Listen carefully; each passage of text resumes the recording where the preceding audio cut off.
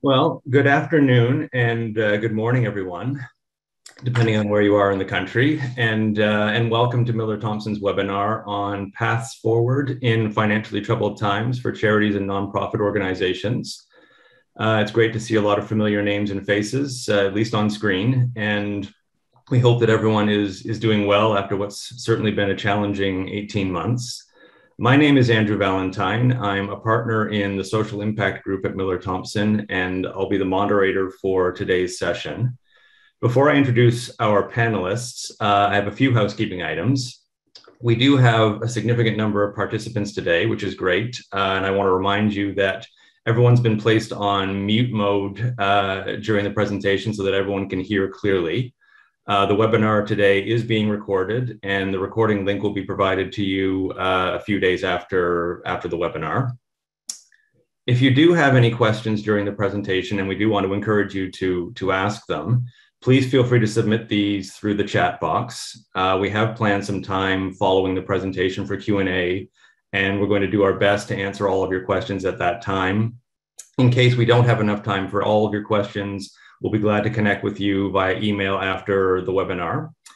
During the Q&A portion of the webinar, you will also have the opportunity to complete a survey where you can provide us with suggestions for future topics, as well as any overall feedback that you have. We always appreciate your input so that we can make these sessions as useful as possible. And finally, and I expect that we all appreciate this, but I want to remind everyone that this presentation is being offered as information and not as legal advice. We're pleased to provide comments and a survey of various legal issues, but it's of course important that every organization get legal advice that's specific to the organization and to your unique circumstances. So with that, let's turn to the substance of the webinar today. Our discussion today flows from a report that was released in December by the Muttart Foundation in collaboration with Miller Thomson. The report was called Paths Forward in Financially Troubled Times, a Restructuring and Insolvency Guidebook for Charities and Nonprofit Organization. And the guidebook focused on issues to consider and options that are available to charities and nonprofits that are dealing with challenges to their financial sustainability. And the report laid out a number of avenues that organizations can explore if they are experiencing financial troubles. And this can include continuing operations in a different legal form, different types of collaborations, changes to their finance, as well as restructuring or winding up the organization if that's necessary in a prudent and reasonable manner. And so we're very happy that the authors of this report are here today to discuss the guidebook and to delve deeper into these issues. Susan Mannering is a partner and the national head of Miller Thomson Social Impact Group. She's a recognized leading expert advising social enterprises, charities, and nonprofits. And she provides both general counsel and specialized tax advice to clients across Canada and internationally. Bob Wyatt is the executive director of the Muttart Foundation, which is a 68-year-old private foundation based in Edmonton. The foundation has been a strong supporter of the charitable sector infrastructure for more than 30 years, including by providing resource material like the guidebook that is designed to assist the staff and boards of charities, whatever their area of work. Bob's been very active in issues related to the regulation of charities and has served on a variety of boards and committees. And finally, Craig Mills is a partner with Miller Thomson. He's a commercial litigator with a focus on commercial disputes, creditors' remedies, insolvency law, and franchise law. Working with Miller Thomson's insolvency lawyers across Canada, Craig's litigation background has proven to be a valuable tool in strategically advising clients on commercial debt enforcement and recovery, restructuring and insolvency matters, litigation, and claims resolution management. So the first question I'll ask to Bob, and it's really about the context in which the guidebook was written. Bob, you've worked in the sector for a number of years, and you've certainly seen a lot. You've seen the sector evolve and be impacted by different events. The preface to the guidebook says that we really are living in unprecedented times. I'm wondering if you can tell us why you feel that statement is appropriate and what message you want the sector to remember when they're considering these issues. Thanks, Andrew. When this whole thing started, if you take your mind back to the middle of March of 2020, when we all thought this was maybe a 2 or 3 month thing that we were going to have to somehow survive, you could not see a politician or a health official speak without them using the word unprecedented. And I think many of us were getting quite sick of it by the time it was over. But in retrospect, it truly was. I mean, we many of us will remember Y2K, which was going to be the end of civilization as we knew it. We lived through the global financial crisis of 2008, 2009. We lived through the SARS epidemic and the threat of avian flu.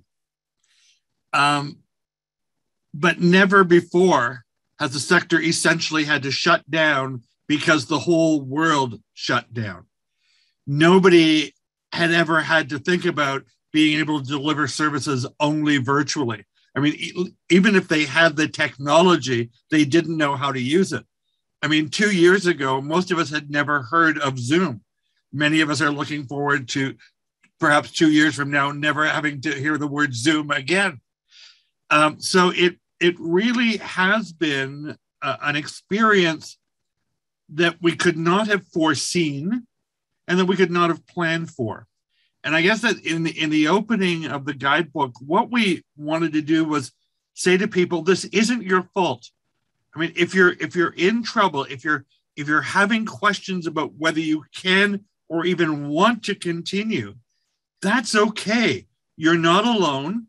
There are resources that can help you, but you could not have planned for this. I mean, I've facilitated a number of strategic planning sessions, lived through a hell of a lot more strategic planning sessions than anyone should ever have to go through. And whenever you're talking about risks or threats, nobody ever thought saying, oh, one of the risks is the whole world's going to shut down for 18 months. And we're going to have politicians who are trying to figure out on the fly what to do. So this is new territory for all of us. Thankfully, a number of the tools and resources that we may be able to use to continue to serve people are around. We just have to know about them and know when to utilize them. Thanks, Bob. And so, Susan, in light of this context and the challenges that many organizations are a feature of the situation, can you summarize a bit for the audience sort of what the guidebook is trying to do and how it's intended to assist organizations that are in this situation?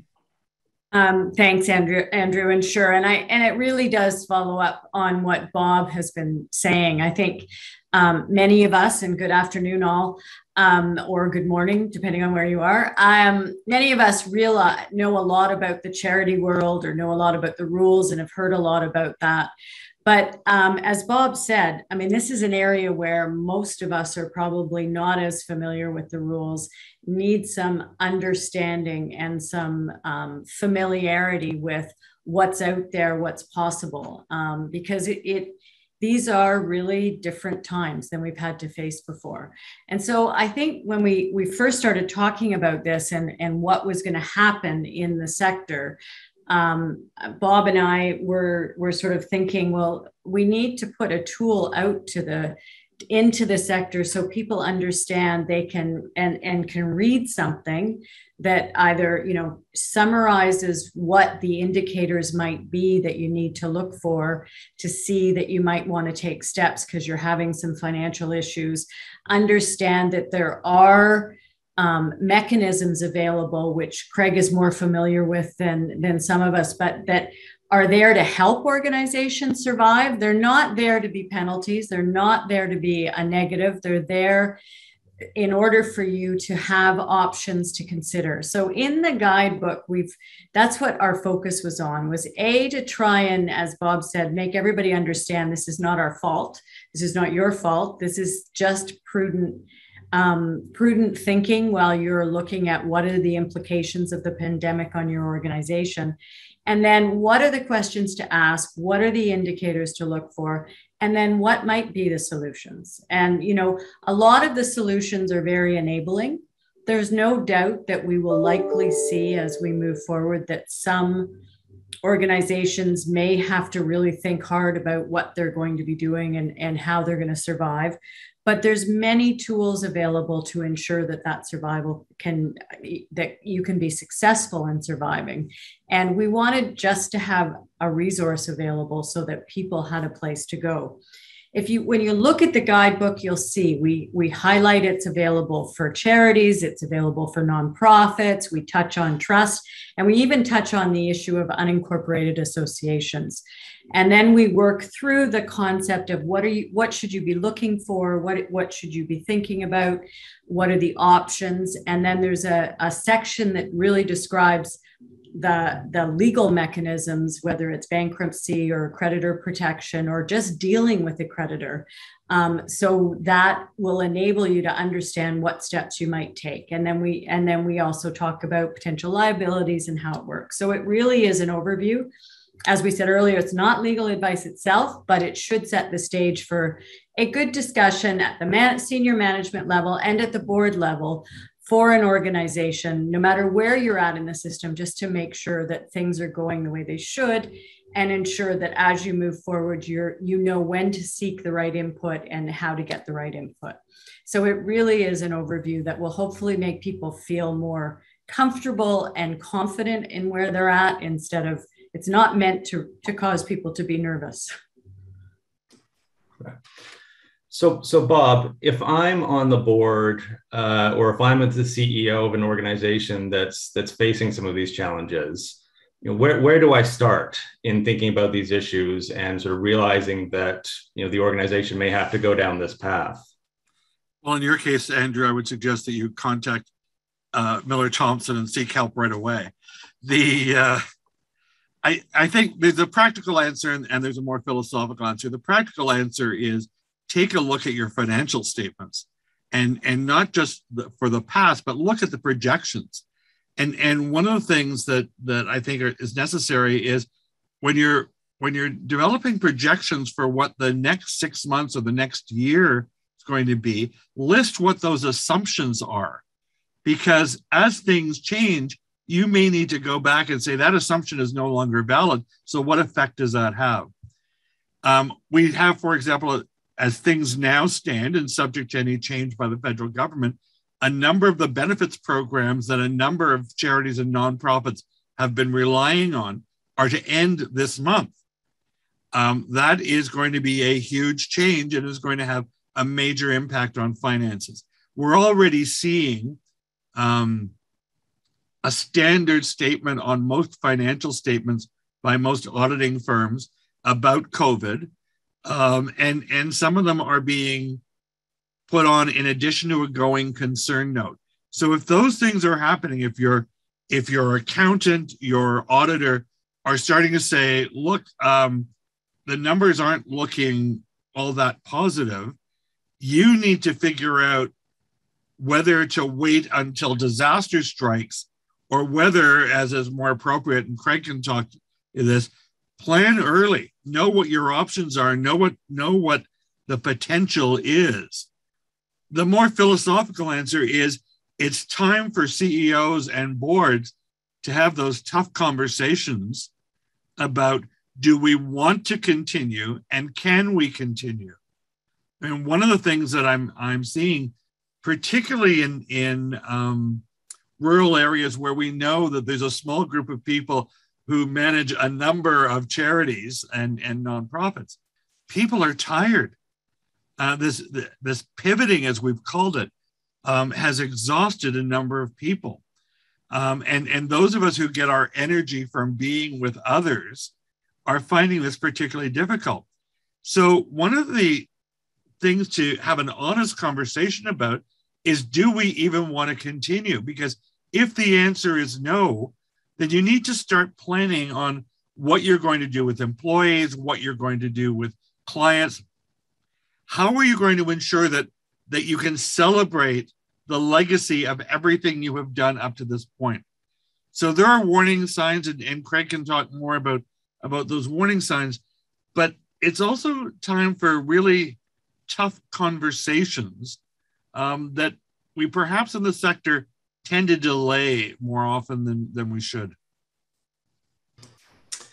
So then maybe we'll turn to Craig to follow on that. Craig, what are some of these warning signs and indicators that organizations should be looking for that may indicate that they're not necessarily going to be financially sustainable? Thanks, Andrew, and thank you to everyone for attending today. Usually when I get involved, I'll tell you, it's usually the worst case scenario. A company has received a notice from a creditor, perhaps even a statement of claim, or worse, there's been an insolvency of a service provider that directly impacts your business. So oftentimes we are in emergency mode and having to deal with it. However, that's why we have the guidebook to help you hopefully avoid those types of circumstances. Not everything, but most. The things that you would look for are, I would start with the obvious. Are you getting notices from your suppliers and vendors that payments are past due? Are you dealing with issues in terms of having to come up with appropriate funds for your landlord and having to constantly figure out how you're going to rob Peter to pay Paul? Those are the obvious ones.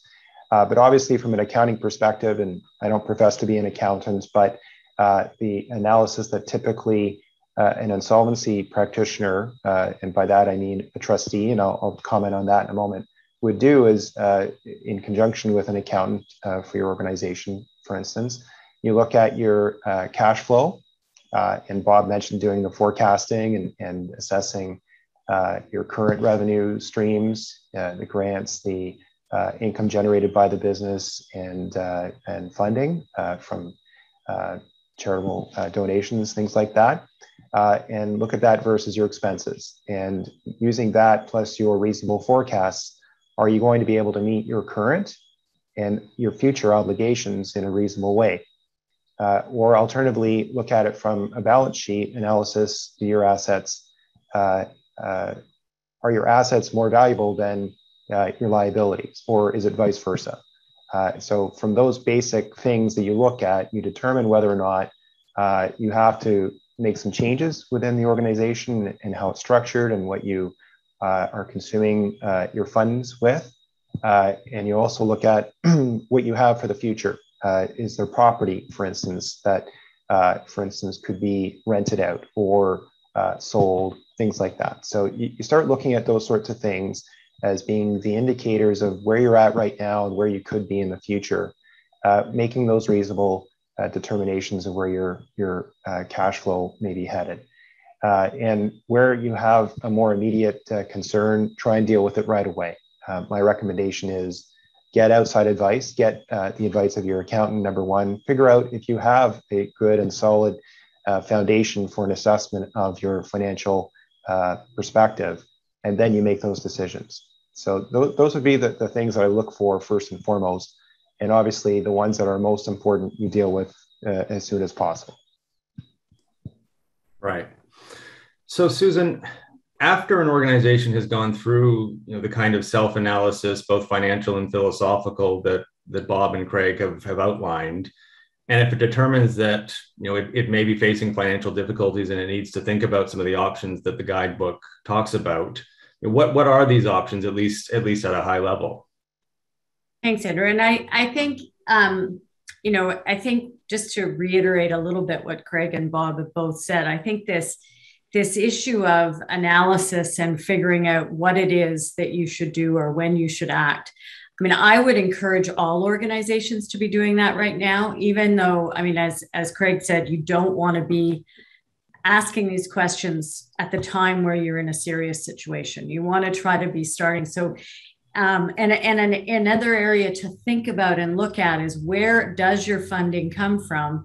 And is it going to be sustainable? So today you might have funding, you might have your funders, you might have your donors. You may know that the next 6 months or the next year are okay, but think about where that funding source is coming. Who's paying the fees for your services? That sort of thing. Because that also might feed into the things that Craig was talking about and cause you to go, okay, maybe we need to think about that particular program, which may not be as sustainable into the future, or this, where maybe we need to consolidate things. And that's where we start taking that analysis, if everybody's doing it, and then going, okay, what is it we want to see for the future? Do we want to remain our own organization? If we're thinking that, you know, some of our funding is going to go away and the services we provide cannot be provided without some of that funding, is there a possible merger or a possible joint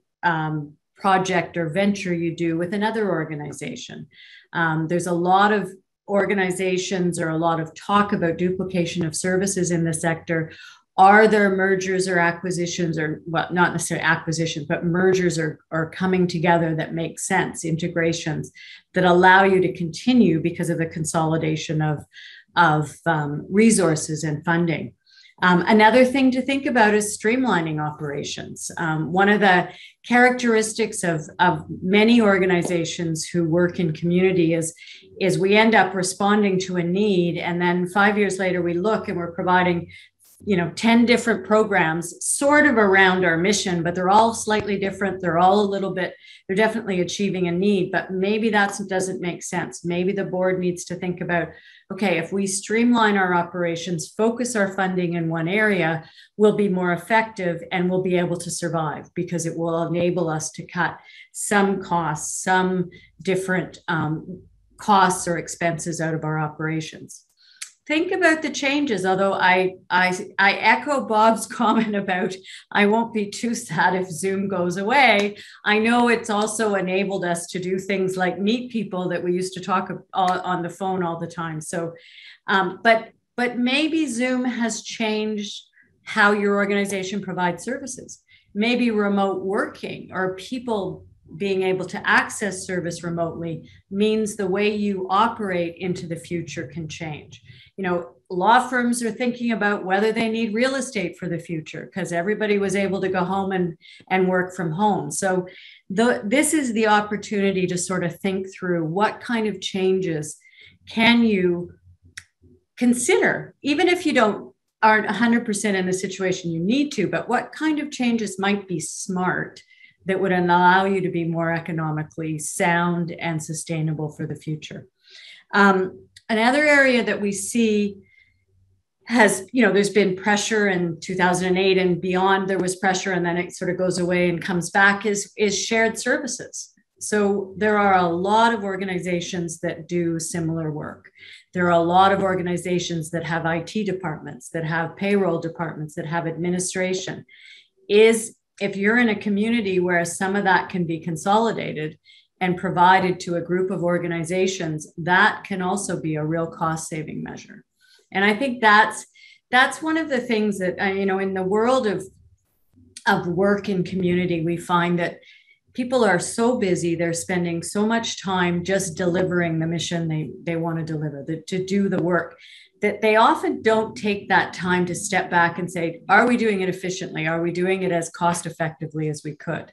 And so I think, you know, a real option at this juncture is to perhaps, although I know everybody's still really busy, try to stop and take that consideration and think, you know, maybe there is a merger that would be a possibility. Maybe there are some people we can share services with.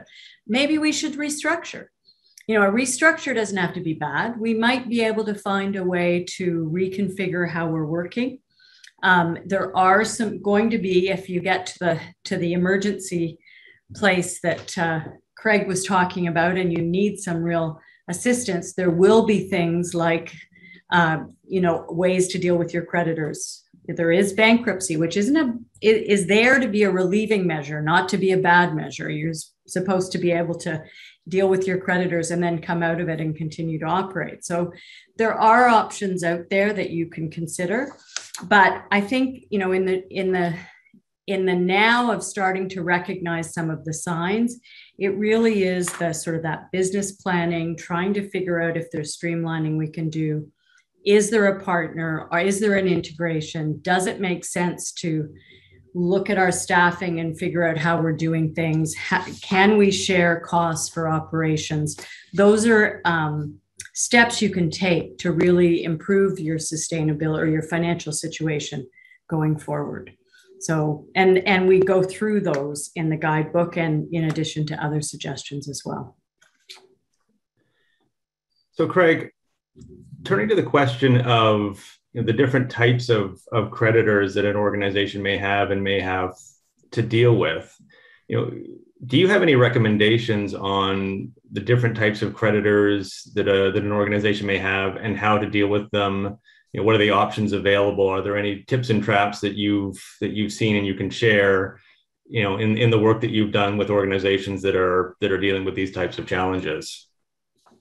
Sure. I mean, I guess the first message I will convey to everyone is don't ignore them and hope that they'll go away. Obviously, everyone knows that in principle, but I find that almost everybody that I deal with has ignored a creditor and it's become urgent. So I think if, and I'll get into some of them in a moment, but I think if you can approach it from how can I deal with this particular creditor in a reasonable way sooner rather than later, that's always going to be the best situation for you and avoid having you coming to meet with someone like me in an emergency situation. But to boil down to or look at some of the specific types of creditors, I think for most organizations that may be on this Zoom call, you're going to have suppliers and vendors. Number one is one category. You're going to have perhaps a landlord for your leased premises and a lender. So those are the ones I've sort of plucked out from various meetings and so on that I think might be typical. And starting with the suppliers and vendors, now we're 18 months in. Things are slightly different now, but I think the analysis still applies. At the very beginning, everyone was in the same boat. Everyone was in the same predicament on both sides of the equation. So I think there was a greater level of understanding. And therefore, you were more able to make a bargain with your supplier or vendor, for instance, in a way that worked for you. So what we suggested to clients at the time was you approach that party and try and work out different terms of payment, for instance. So if you have significant arrears, can we work out a payment plan where we eat away at that large sum in smaller payments on a monthly basis, for instance? Can we reduce the rate of interest that's being charged on whatever that amount is? Can we spread out the term in a better way or reduce the monthly payments? Something that can help you from a cash flow approach that will also benefit the vendor. So you basically have to present it in a way that helps that party who also has debts and obligations to meet and maybe facing similar circumstances. So it has to be approached from a win-win perspective to the best way that you can. So if you can be in that position where you're early and not when they're banging on the drum demanding payment because it's $100,000 in debt, just to give you an extreme example, the better. In terms of your lender, I think that's a very similar approach. Now, if you're dealing with a lender such as a bank, I would suggest that depending on your situation, it may be wise to involve an insolvency practitioner, which is what I mentioned before. And what I mean by that is someone who has the designation of a licensed insolvency trustee, not because you're going to begin any kind of formal bankruptcy process, but because of the skill set that those individuals bring and the relationships that they have with almost every national banking institution. And the reason I suggest that is they can help you devise a presentation and a plan to present to your lender that will be better received, I think, than just going in on your own. I think if you have the benefit of a professional with whom this bank works and trusts and feels that their interests are going to be looked after from both sides of the equation, I think that gives you a leg up. And you will benefit from the presentation that the practitioner can help you with because they will know what it is that that bank is looking for. And if you can come up with a plan, for instance, I mentioned earlier, you've got some dormant property that's sitting there, and maybe you want to have time to sell that property that would allow you to pay down a significant portion of the loan that's outstanding.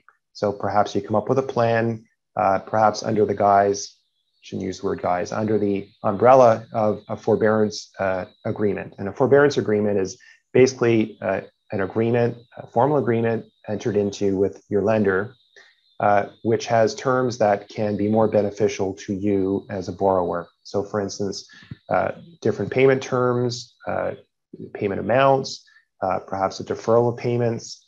It can be very creative. And since the pandemic hit, we've been using and employing forbearance agreements for our lender clients and for our borrower clients far more than we ever did before.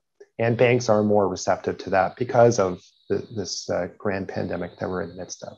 So I think that if you bring in someone like that trustee or at least a financial professional that can assist you with the presentation, you can be and fare much better than you might on your own.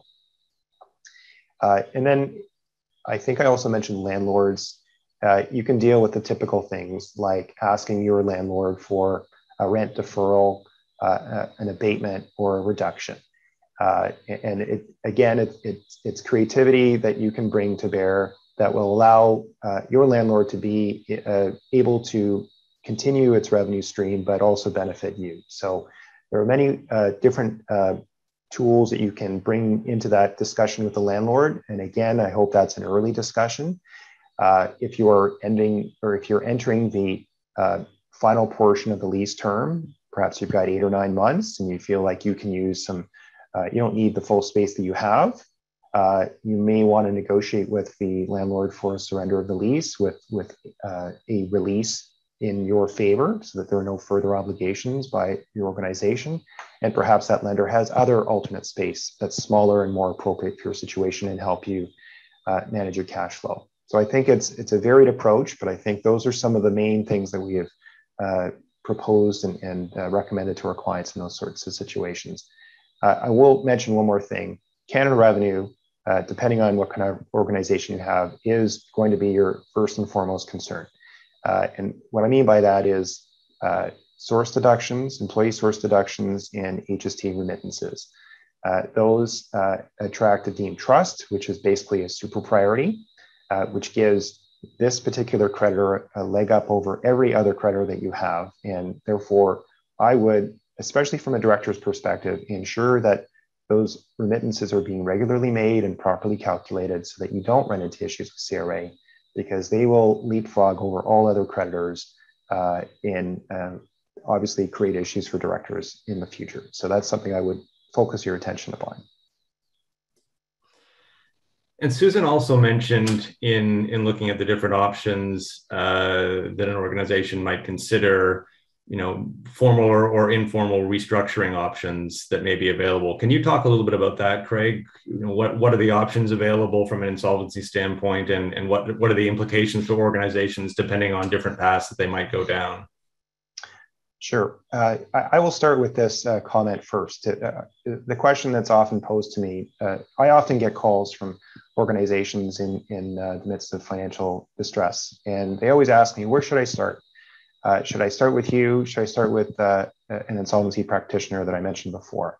And I think, not to trumpet our own selves too much, but I think you do start with a lawyer who has some expertise in insolvency. I appreciate that many organizations may have a lawyer on retainer or perhaps on the board, but I would recommend that you look at the credentials of that lawyer and make sure that they have expertise in insolvency and restructuring. And I don't mean to detract from anyone else's expertise, but I just think that it's such a complicated area that your organization would benefit from speaking to someone who has this particular skill set for the reasons of talking about the formal and informal processes that I'm going to talk about.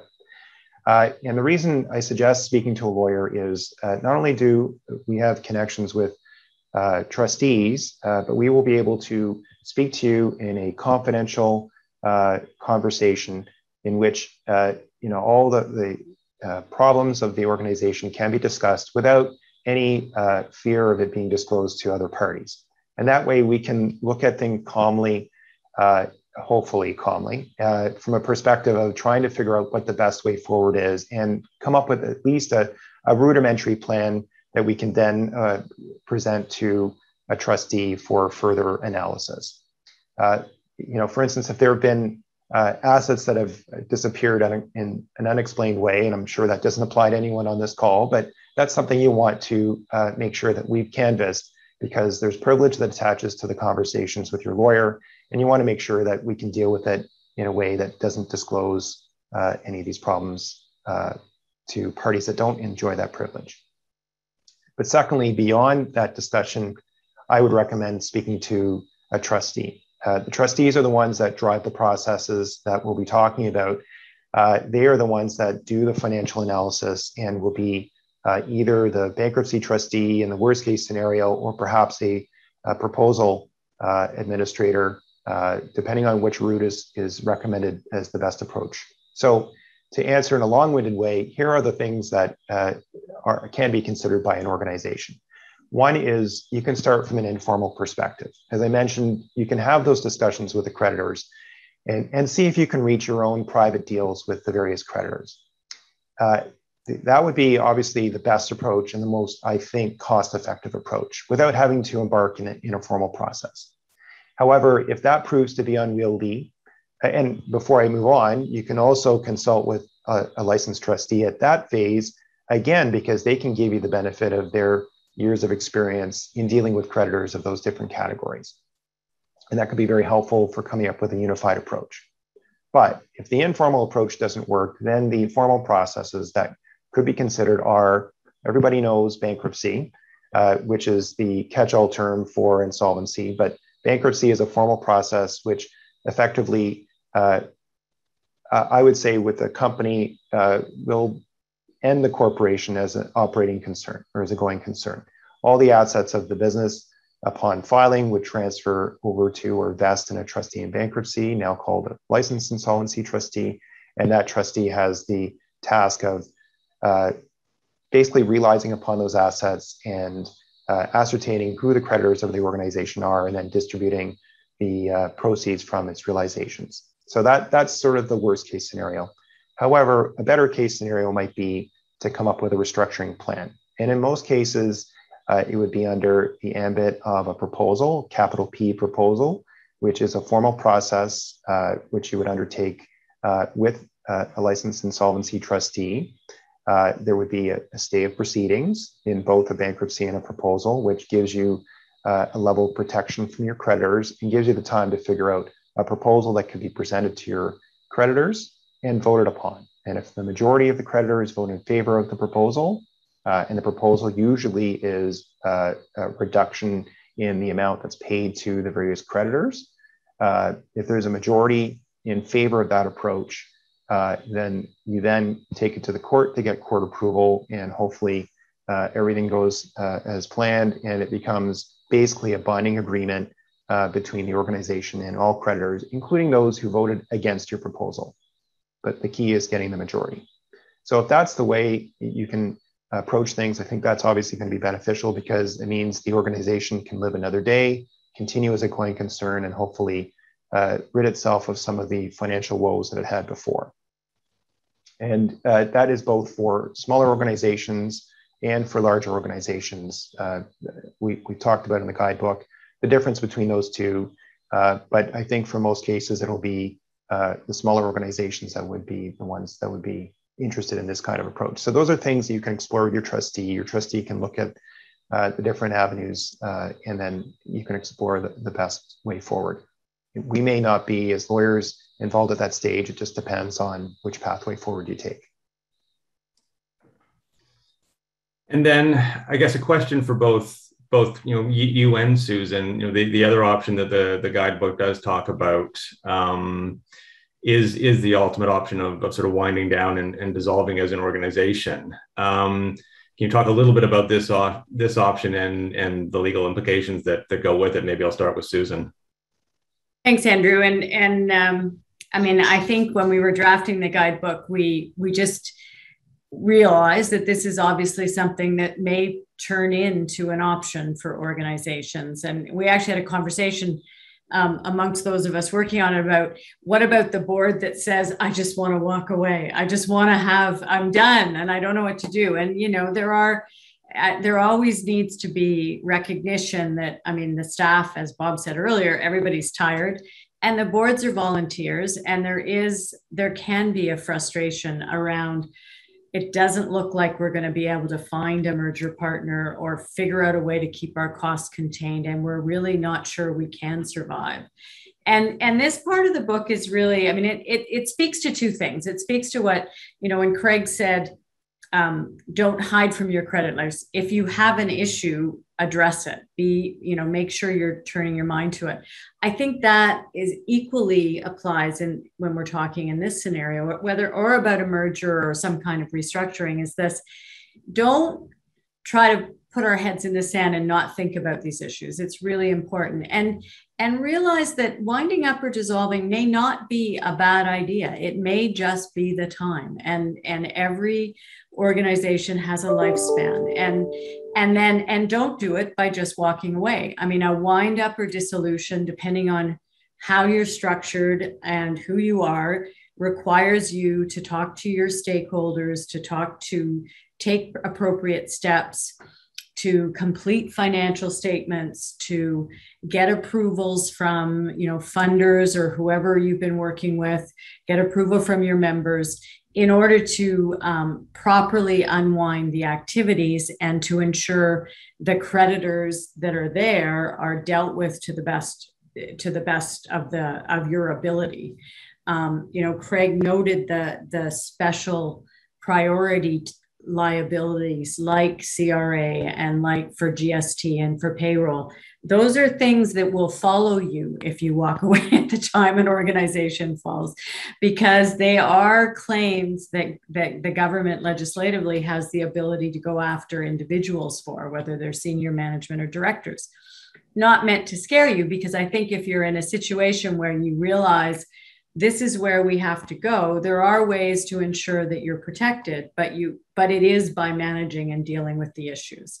So it's, and if you are a charity, you have to think through the charity pieces of it, which is, what are the assets we have? Do we have endowments? Do we have restricted funds? Where are we going to, if we think we really don't see a 5-year plan, we may have enough for 2 years, but we think we should stop before we get into difficulty. How are we going to manage those assets? Who are we going to give them to? Are there other organizations that can continue the programming we want to continue? So I think from a dissolution or a wind-up perspective, there are legal steps you have to take. Again, it's an area, as Craig says, you want to be able to get the right legal input on what those steps are. And then you have to really have an honest discussion with the board, with senior management, with the membership as, is this the option? As I talked about earlier, mergers and integrations, or even, joint relationships where you're trying to act with others, are not a bad idea for some organizations to continue their legacy, or transferring programming. But it is something that really, I think, people should have an honest look at in the context of these questions. And I think, Craig, you had some comments, because there may be a court-appointed liquidator. There could be times where there's something more formal on a wind-up or dissolution, I think, that you would add in here. Yeah, I've had files, not particularly in the charity or not-for-profit space, but we've had instances where you just have shareholders that just don't get along. And so the ultimate plan has been to appoint a liquidator, which we've done under the, in our case, the Ontario Business Corporations Act. We had court order put a liquidator in place who had basically the same tools that a trustee or a receiver, if you've heard that term, would have to, basically figure out all the assets in the arsenal of the business and sell them, and then distribute them to all creditors in a very court-managed process. And so that could be the ultimate option if that is the fortunate position of the business, where they have sufficient assets and cash on hand to be able to pay out all of the liabilities of the business. And if the decision is it's just not appropriate to continue now at this stage, we just want to shut it down, then that may be the best way to protect everybody, because then it ensures that, for instance, the creditors that I mentioned, like CRA and landlords and so on, They know that they're dealing with a court officer and it's all being court approved. So if you do it through that kind of process, it may give everyone that feeling of comfort, and you would know as a stakeholder that it's being done by someone who is basically the eyes and ears of the court. And in conjunction with that, the company can, once all of the liabilities are paid and all the residual funds are distributed in the proper way, then it could be dissolved, again, by way of court order, and that brings finality to the entity or organization, again, giving you that comfort that it was done properly and blessed by the court. So that could be a good thing to consider. And I can see situations where community type organizations where there is a disagreement amongst the members or disagreement amongst the individuals who have sort of are committed to the passion of the organization but can't agree on going forward, where this could be a useful operation. So not like quite a shareholder dispute because nobody has really an interest in the assets, but they have very different thoughts about what the future is. And that is something that we see in these in our organizations in the sector. And I think that is an area where if there is an avenue that could help work it out in that circumstance, it might be something that we would look to. And I'll just add to it, again, this is assuming you're in that fortunate situation. If there's a particular asset that different camps feel should be sold in a particular way and they can't agree, then this eliminates the roadblock, because then you've got a professional who, again, will get court approval on how best to sell that particular asset or sell that catalog of whatever it is your organization may hold, whatever. It gives you, again, the best way to deal with it. And it's a good idea because there is a lot of value in a lot of what organizations do, and there may be good things that could be done that parties can agree to. Right. Yeah. So a question for Bob. We've been talking for obvious reasons, mostly about dealing with an organization's creditors, but organizations in this space obviously have staff and other stakeholders. They have donors, they have members, they have beneficiaries that are going to be impacted by the path that the organization takes in different ways. Interested in your thoughts on how you would manage or advise an organization in managing this side of the issue and sort of dealing with these different stakeholders. Sure, and I guess one of the things I want to emphasize is that this workbook and what Susan and Craig and I have been talking about so far is for organizations who are finding themselves suddenly in a crunch. And what we've all been telling you, I think, is in a number of cases, you should have been able to see that crunch coming. And it's always better to deal with the problem before it becomes a crisis. Problems don't take nearly as much time to fix as crises do, and they're not nearly as expensive. There are organizations which are having the discussions now, and Muttart has supported some of them in this work, saying, it's time for us to go. We either don't have the energy, we think somebody else can do it, we don't see it being financially viable in future. And so there is a need to look at how do you shut down this organization. And we worked with a group of students from Carleton's program and the master's program in philanthropy and nonprofit leadership. And we asked them to do a workbook to look at the other side of the human side of it, not just the financial crisis. And I'll put the link to that. It's on our website. I'll put it in the chat box. It's called It's Time to Go. And it provides checklists and tips about who do you need to talk to. There are conversations you need to have with funders. Lots of conversations you need to have with staff. There are some tips and there's some hard lessons learned. First lesson learned is everybody needs to be singing out of the same hymn book. This is a situation where you cannot have rogue people going off and telling different stories. People need to agree on what the message is and when it's to be delivered. There are obligations to employees. There are obligations to donors. There's obligations to the clients you were created to serve. And if you're able to work with others to make that an easy process for everyone to get to the place they need to be, that's always going to be a win-win for people. And one of the things that the 4 students, who all of whom are practitioners who went back for a further degree, one of the things they emphasize is make sure you plan to celebrate the legacy. You know, you're not just a fly-by-night shop that opened one month and shut down the next month. You have a history.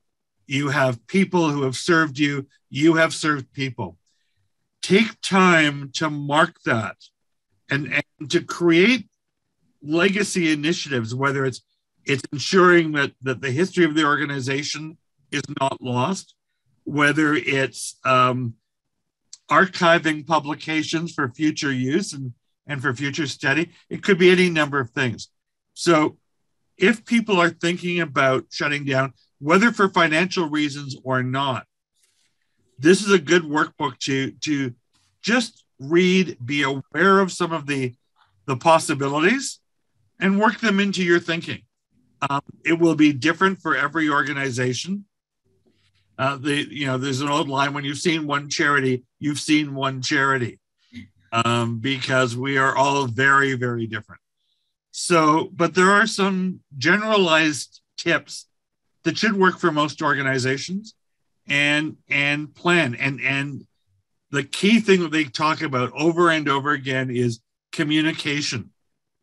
In the absence of communication, rumors run wild. And you want to control the narrative. So there's a number of ideas about how to do that. And it applies even if you're in this financial crisis situation, even while you're talking with Craig and with the receiver, you need to be thinking about who you're going to talk to when.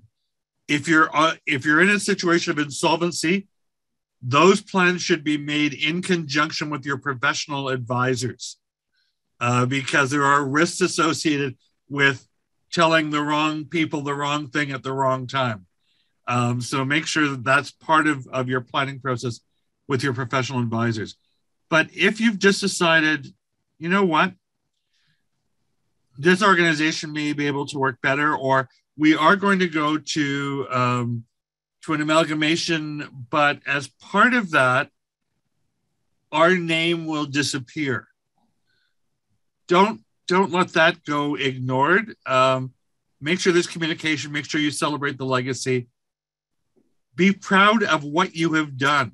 Deciding to close down is not always a sign of failure. What it's a sign of is the world has changed. And organizations that were created 50 years ago may not be needed anymore. There may be different issues. And people get tired. And I get that. And there is nothing worse than going into a meeting of a board of directors and knowing that everyone around the table is just exhausted, but nobody wants to say it's time to shut her down. So a friend of mine says, always remember, denial is not just a river in Egypt.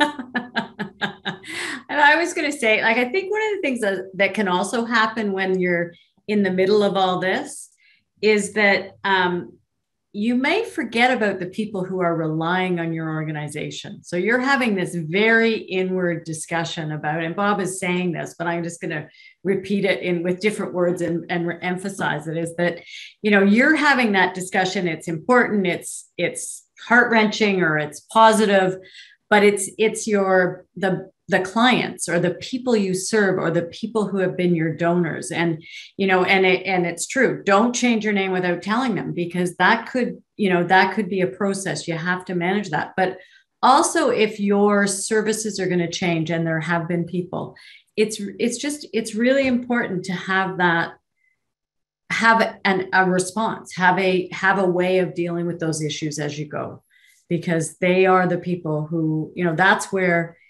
it can become difficult in the community if you haven't thought through some of those things. And I'm just going to piggyback one thing because of something Susan just said. A number of charities have either a very formal or an informal plan giving program. And they know that there are some people who have named them in wills. If you're in that situation and your organization decides to give up its existence, then make sure you're in touch with those people, because otherwise, when the will has to be administered, that's right, issue which is going to cost everybody a lot of money and grief. So communication, not only with your current donors, but people who have made you the beneficiary of an insurance policy or named you in a will, be in touch with them and let them know what's going on.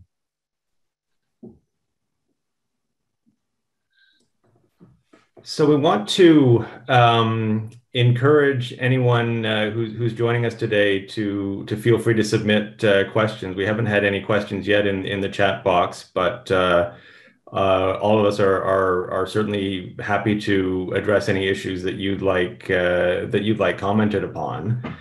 And maybe I'll ask a question sort of to the group. We've talked about a lot of different options and a lot of different issues. Is there a kind of, I worry a little bit about sort of analysis paralysis and thinking about kind of order of operations, or how do you sort of proceed through these various issues? Do you start with the philosophical? Do you start with the financial? How might you advise an organization that's sort of perhaps a bit in the soup with some of these challenges?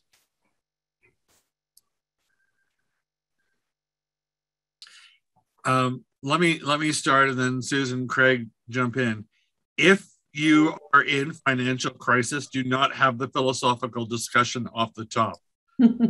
As Craig has suggested, deal with the crisis, deal with it quickly, and deal with it honestly, and get the professional advice you want. What I find is the most common problem, and there are a couple of problems. So I'm sometimes asked to come into an organization as a neutral chair for a couple of reasons: to allow the board chair or the board president to engage fully in a conversation, and also to be worried only about the process. I don't own the content, I own the process. It's my job to make sure the meeting runs well. And the comment about my last comment about denial wasn't just intended as a joke. People do deny reality, and there are warning signs that they just ignore. Be either because they're afraid they're going to jinx it if they ask a question about it, or because they're embarrassed by it. Could be any number of reasons. If you're not in crisis, I think it's healthy every so often, whether it's every 5 years, every 10 years, whatever it is, for a board of directors to ask itself the question, why are we still here? And there may be very good reasons. But sometimes what I've found when I've been asked to facilitate one of these conversations is I find a couple of people who are going to be in the meeting and say, you're the devil's advocates. You are the ones who are going to argue that this organization should be shut down. Because I don't want you to get into groupthink. I want you to fully think about all of the issues and all of the arguments and then make a decision. And that's sometimes worked well for us. But again, to reiterate, if you ignore a crisis, you are only going to make matters worse. The crisis is not going to go away on its own. So if you're in a financial crisis, and both the workbook and the comments of Susan and Craig today have given you some warning signs, deal with it fast and deal with it appropriately. If you've got more time, then have those conversations. And again, I go back to as a funder, when I see budget statements or project funding requests, one of my first questions will be, what assumptions are these numbers based on? Because if I can demolish the assumptions, then the document is of little value to me. Susan? I agree. I don't think there's a lot. I think that the critical, there's time for, those philosophical thoughts once you get everything else organized and back into something. But you really have to bring the right people to the table and do the right thinking at the time you have the issue. I think that's really important. So Andrew, I see we have a couple of questions. Do you want us to? We do, and the first question, maybe Susan, this is one for you. Can a charity who has paid all its debts then sell the building it operates from, assuming that the building was purchased with donor funds? Yes, I would say yes. And when a donor contributes to a charity, they're making a gift, which is supposed to be a voluntary transfer of property for no consideration. There may be a gift agreement where there were some commitments to donors. Sadly, that's one of the reasons why we like to work on or I shouldn't say sadly, but it's one of the reasons we like to work on gift agreements. So there isn't some argument that there's some kind of constructive trust around the funds, that the funds then have to go to another charity for the same purpose or something similar. But generally, yes, the charity should be able to sell the building if you're not going to continue. But you can then use that asset for whatever your purpose is, or you can grant it to another qualified donee. If you've got a gift agreement that somehow ties it up, then we might have to think about, is there any kind of cypre, or is there any kind of claim that a donor could make that you're misusing or the asset or the funds? But generally, it would not be expected that the donor could tie up the assets of the charity. Andrew, I don't know if you want to add anything to that. You're welcome to. No, I agree with your comment, obviously, in terms of what would generally be the case, and keeping in mind the caveat of looking at whatever gift agreement or whatever terms attached to the funds when they were provided to the charity, because that's what's going to indicate whether there are particular constraints or issues that the charity is going to need to think about in terms of using the building, selling the building, using the proceeds, etc. Yeah. As the token non-lawyer, let me say, don't do this on your own if you that's true. Agreements. Yeah. And the same thing, reemphasizing, I'm not in the habit of shilling for law firms. But I've seen charities and directors get themselves into a mess of trouble because they've tried to be their own lawyers when they don't understand the issues. If you're going to sell $1 million building, then spend a couple of $100 and have the conversation with the lawyer. And for God's sake, please, if you're a registered charity, have the conversation with a lawyer who knows something about charity law. I wander into meetings where somebody says, well, we heard from our lawyer that such and such. And I say, well, CRA has a policy on that. And they said, oh, it doesn't, this lawyer said it didn't matter. And then I find out the lawyer is a real estate lawyer, which is real estate lawyers, but charity lawyers don't practice real estate law, and real estate lawyers should not practice charity law. There are different rules and different considerations. So whether it's insolvency, selling a building, or general operating agreement, like if you're a charity that gets sued, talk to your lawyer. And if you don't have a lawyer, phone somebody who knows a charity lawyer. End of rant. We love your rants. Indeed. So another question, and this is maybe a Susan and Craig question. The options that are outlined in the guidebook, the question is, are all these options available to all organizations regardless of legal structure? For example, are there options that are not available to registered charities that might be available to organizations that are not registered charities? I guess I'll start. I think that from an insolvency perspective, I believe, I mean, I'd have to know the specifics of the question perhaps, but the bankruptcy regime should be available to any type of corporation, not for profit or for profit. And charities as well have taken refuge under the insolvency legislation. So I think that almost everything we've discussed could be available, but again, it's going to be subject to the particularities of your situation. Yeah, and I think that's right. I agree, Craig. And I think I may have seen a quickly in the chat, but I haven't been focusing on it. But I think you're right. And I think because insolvency is federal law, it actually and it seems to trump a lot. Like there's a question about restricted funds and on a bankruptcy.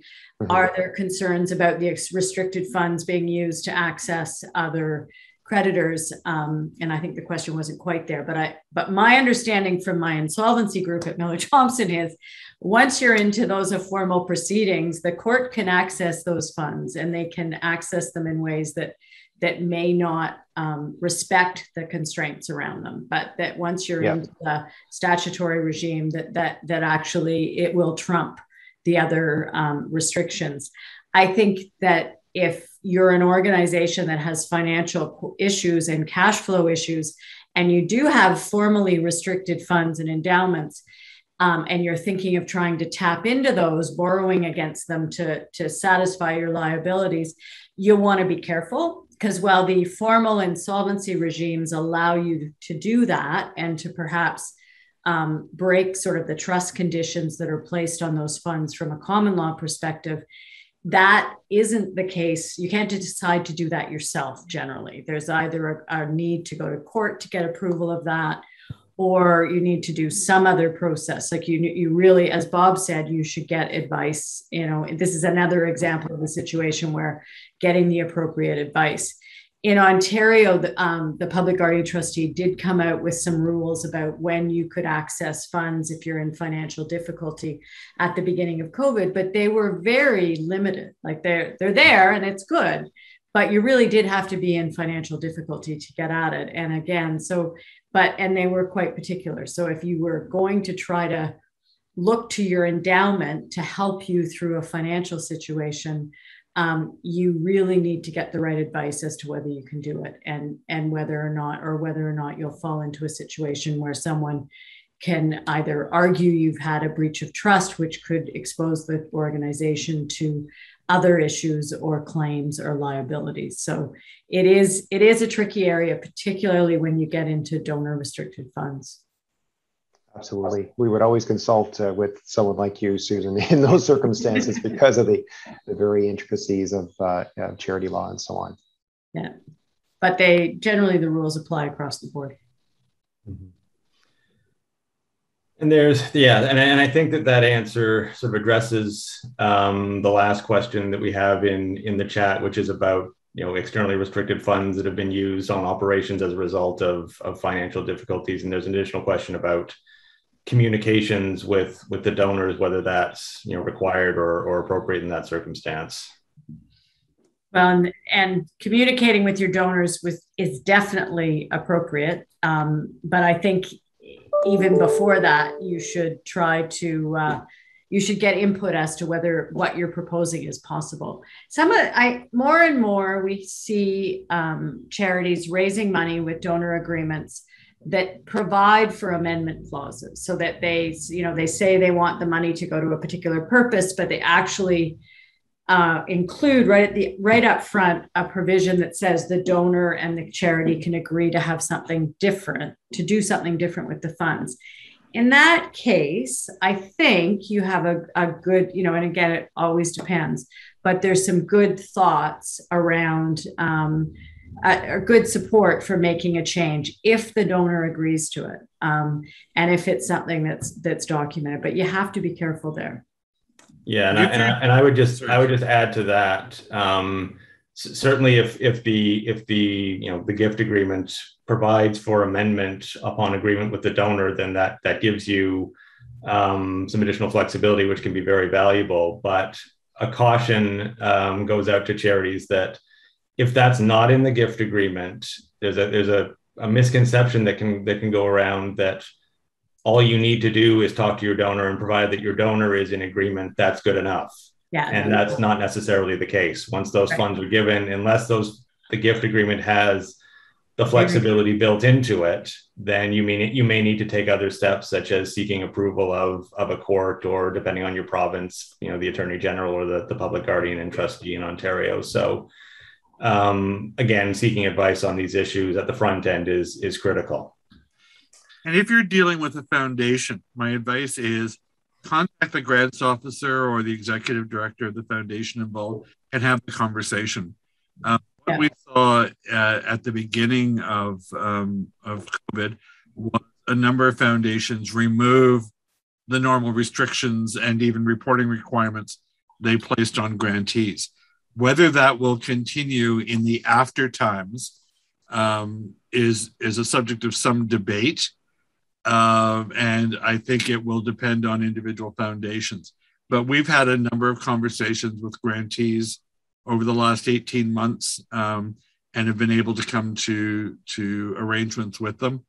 But again, it's not one where I want to find out after you've made the change that you made it, because then we're going to have a different conversation. Right.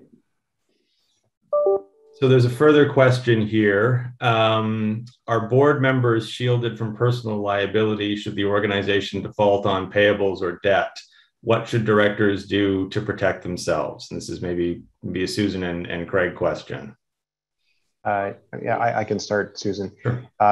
With respect to a corporation, that is the reason you incorporate, to make sure that the individuals behind that corporation are shielded by this corporate vehicle. So if the debt is an obligation of company X, then it's a debt only of that company. Unless, of course, there's a personal guarantee that was given by a director or any individual associated with the company. But by and large, if it's a corporate debt, it remains a corporate debt. And so therefore, you don't have to do anything else. The only things the directors need to be concerned about are the things we talked about before, like the remittances for employee remittances or HST, things like that. Perhaps liability with respect to employee wages to some extent.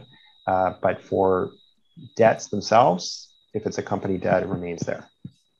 And I think, sorry, Craig, were you going to go on? No. I think the key is that it's the company debt. We often always say to our organizations that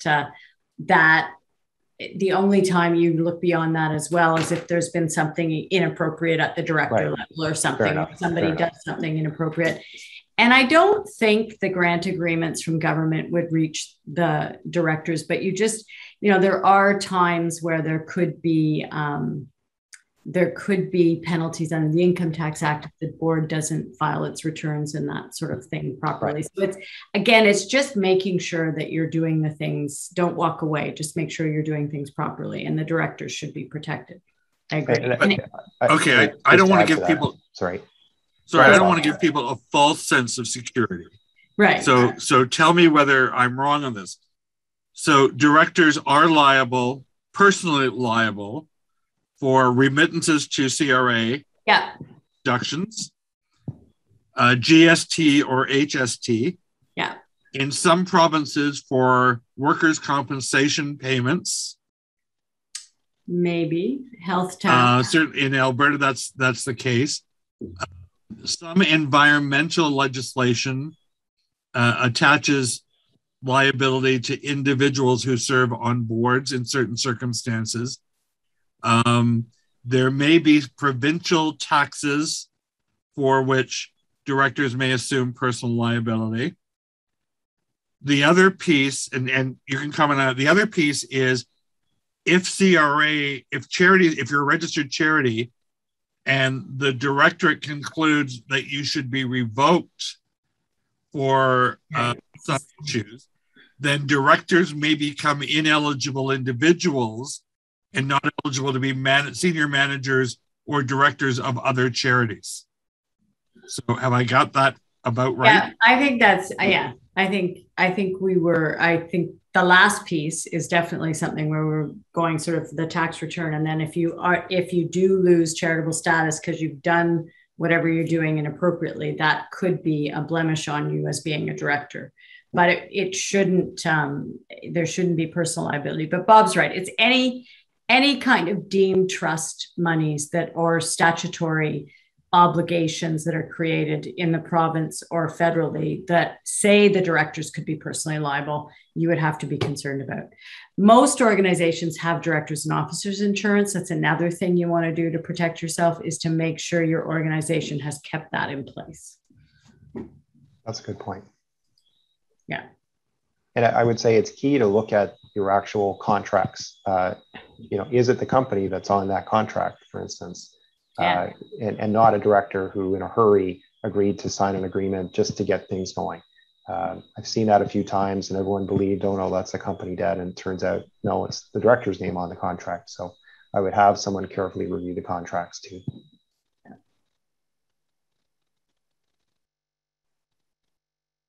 So I don't see any further questions in the chat. And so maybe it's a good time then to wrap up the session. If there are any further questions that anyone has following the presentation, please do feel free to contact any one of us. Our survey is also available, so please, if you feel so inclined, take the time to fill it out. We very much appreciate your feedback. And otherwise, thank you very much to our panelists, not just for talking about these issues, but for preparing this guidebook, which I think is going to be a really valuable resource for organizations that are struggling with these issues or having to deal with these issues. So thank you everyone for attending, and all the best for the rest of the day and the rest of the year. And we'll see you again soon. Bye for now. Thank you, everyone. Thanks, everybody. Thank you, everybody. Thanks, everybody. Bye.